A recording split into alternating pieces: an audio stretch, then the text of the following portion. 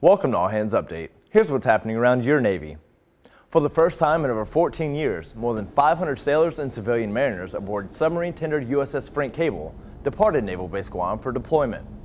Frank Cable is on a scheduled deployment in 7th Fleet to conduct maintenance in support of U.S. submarine forces and surface vessels in the Indo-Asia-Pacific region. The 29th Annual Joint Women's Leadership Symposium is open for registration and will feature Chief of Naval Personnel Vice Admiral Robert Burke. This year's theme, Leading with Purpose, Impacting the Future, prepares women to excel in the military today and tomorrow. The symposium brings service members, decision makers, and policy influencers together to address global challenges to women in the service while encouraging and strengthening leadership development. You can read more about what's happening around your Navy at Navy.mil.